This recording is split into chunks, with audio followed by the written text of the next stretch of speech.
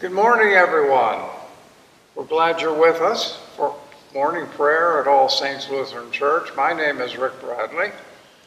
Good morning. I'm Gordon Schanzenbach. We'll follow the order of morning prayer, which will include a reading from a psalm and 2 lessons from Scripture. That will be followed by silence for reflection on the lessons, and conclude with prayers for the day. O Lord, open my lips, and my mouth shall proclaim your praise. Glory be to the Father, and to the Son, and to the Holy Spirit, as it was in the beginning, is now, and will be forever. Amen.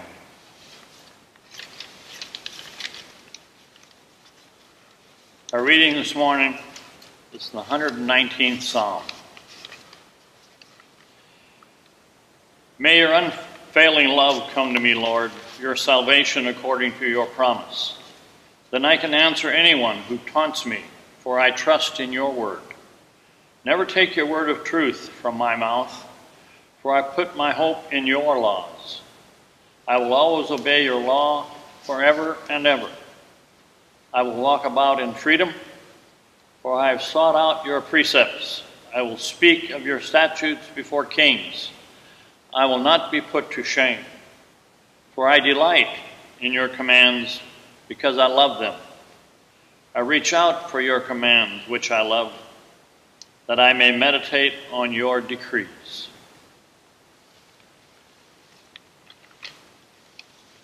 First lesson is from Deuteronomy.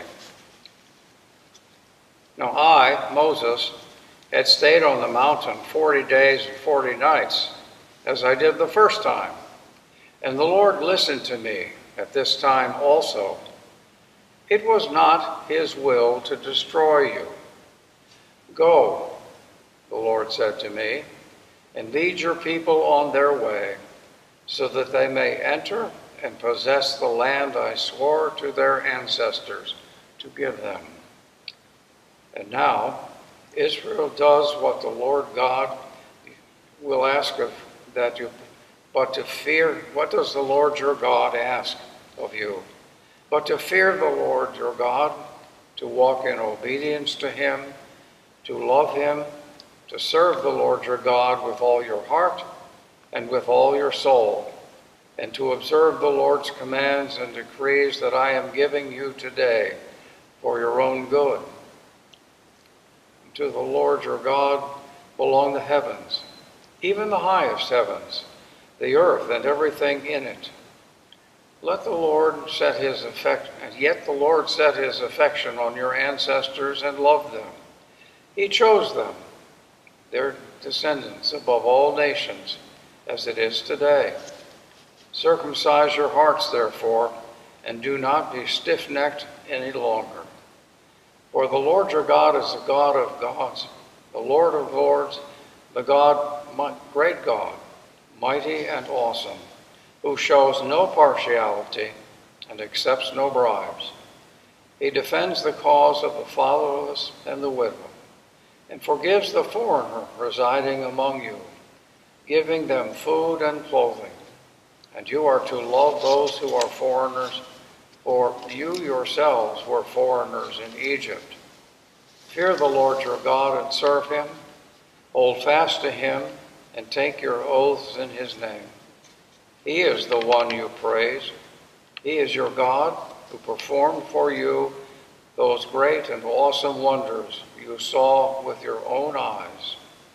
Your ancestors who went down into Egypt were 70 in all, and now the Lord your God has made you as numerous as the stars in the sky.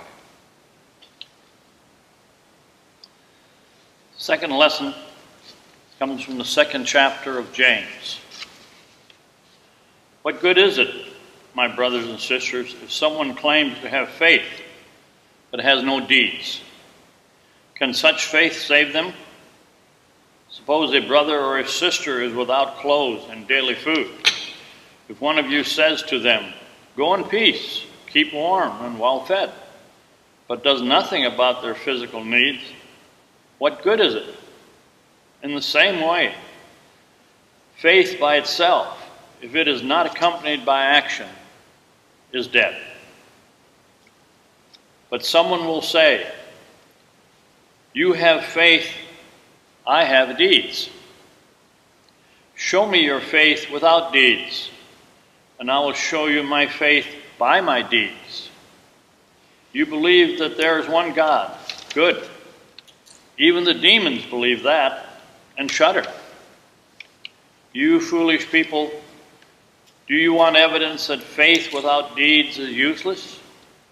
Was not our father Abraham considered righteous for what he did when he offered his son Isaac on the altar? You see that his faith and his actions were working together, and his faith was made complete by what he did. And the scripture was fulfilled that says, Abraham believed God, and it was credited to him as righteousness, and he was called God's friend. You see that a person is considered righteous by what they do, not by faith alone. In the same way, was not Rahab, the prostitute, considered righteous for what she did when she gave lodging to the spies and sent them off in a different direction? As the body without the spirit is dead, so is faith without deeds is dead. Word of the Lord. Now observe moments of silence.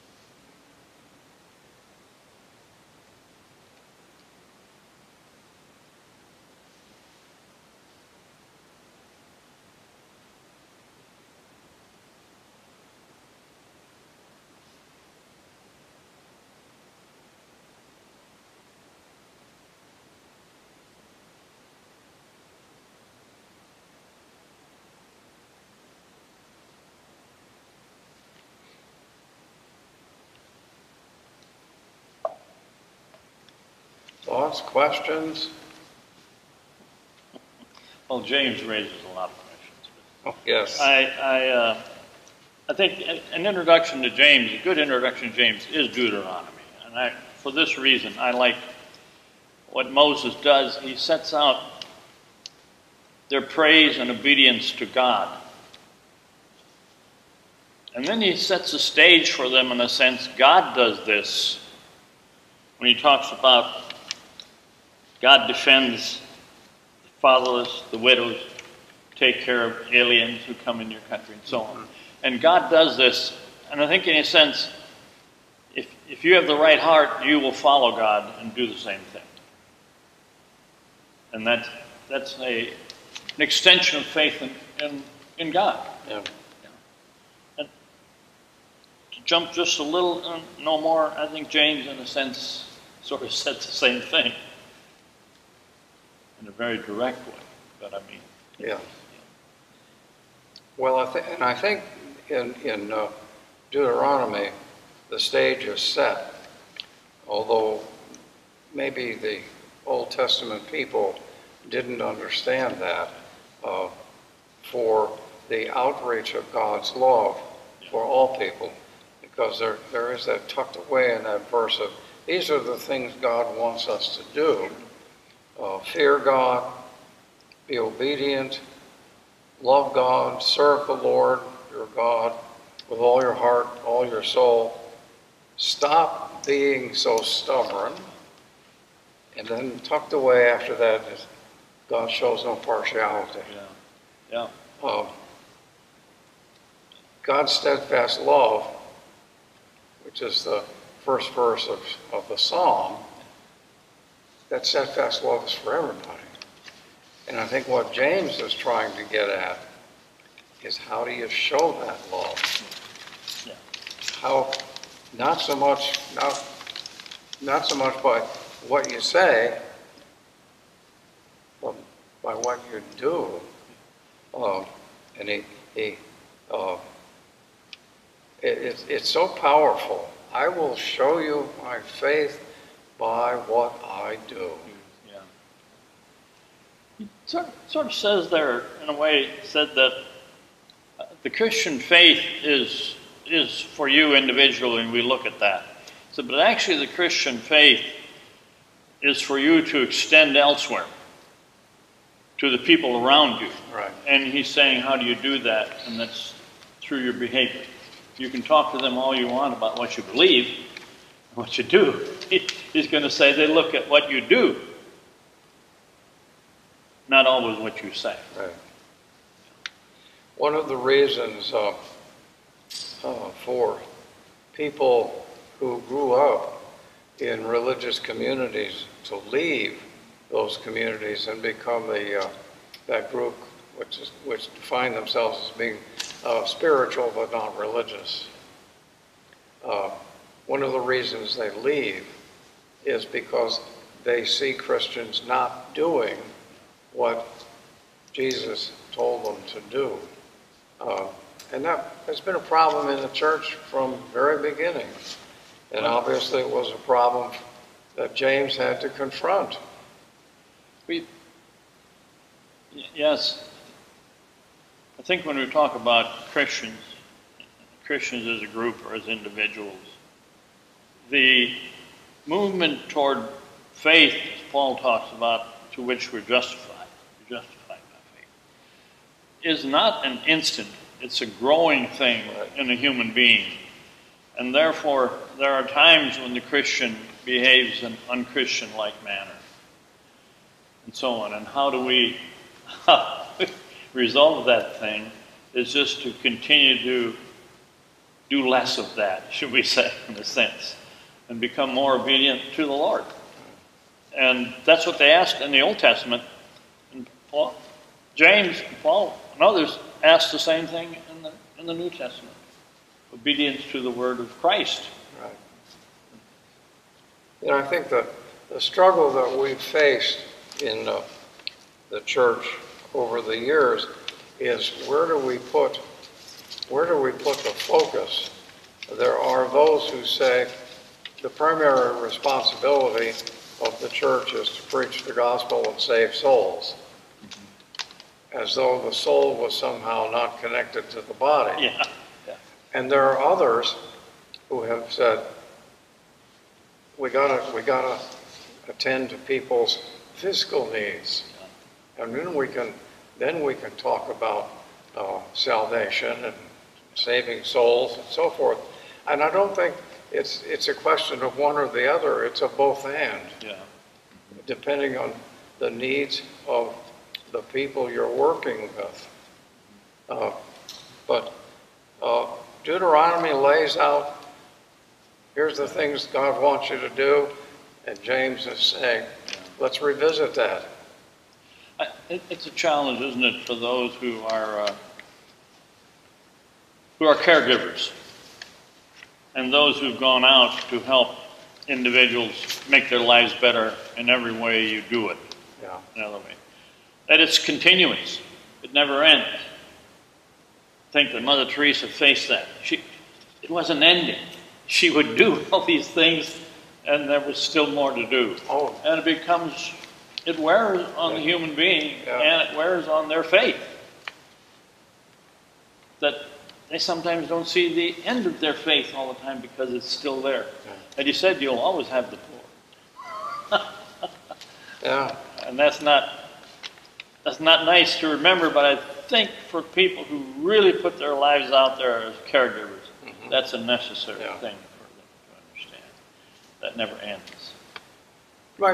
It might be worthwhile to, if you have time today and want to reflect on these lessons a little bit more, to think about the words of Pope Francis, who said, preach the gospel wherever you go.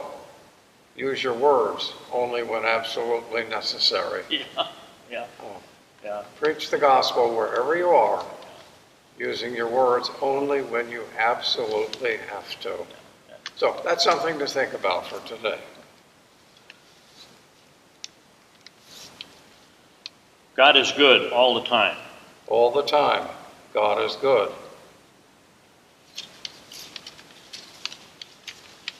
Let us pray. Loving God, you sent your Holy Spirit to transform our fear into hope.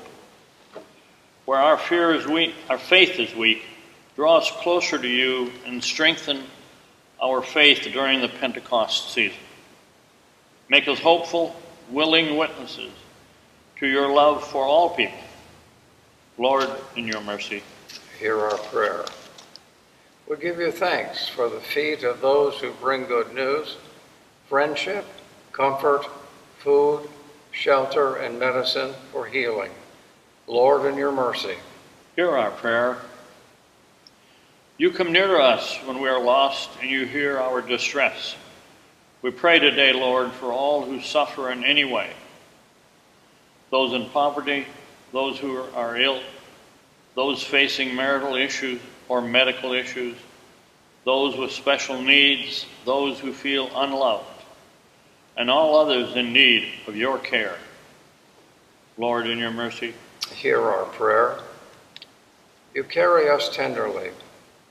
We pray for those walking through the dark valleys of life and those overwhelmed by fear or grief or suffering of any kind.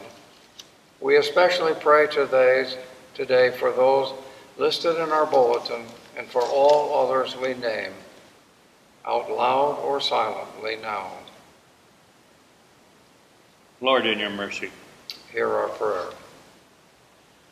We give thanks that you accept our vulnerability, our wounds, our pain, and all of our rough edges.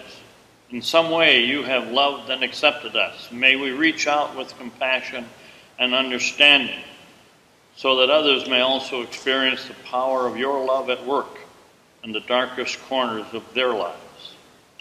Lord, in your mercy, hear our prayer. Come to the aid of your children. We know that your heart is breaking for children who have been forcibly separated from their parents, as together they sought refuge in our country. Draw them near to you and protect these families. Comfort them with the hope of a joyful reunion. Lord, in your mercy, Hear our prayer. We invite your intercessions.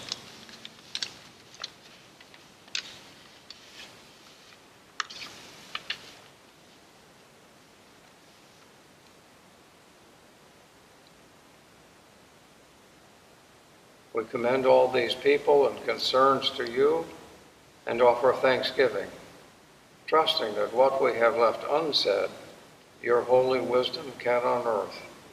In the name of the one who came among us, in the power of the Holy Spirit, one God, now and forever. Amen. Let us pray as Christ taught us. Our Father in heaven, hallowed be your name. Your kingdom come.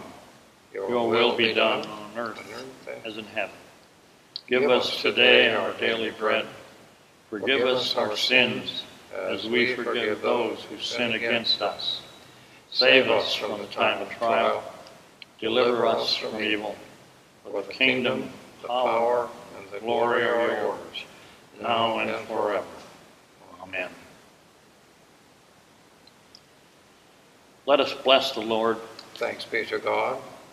Almighty God, the Father, the Son, and the Holy Spirit, bless and preserve us. Amen. Thank you for being with us this morning. We hope to see you again soon. God bless.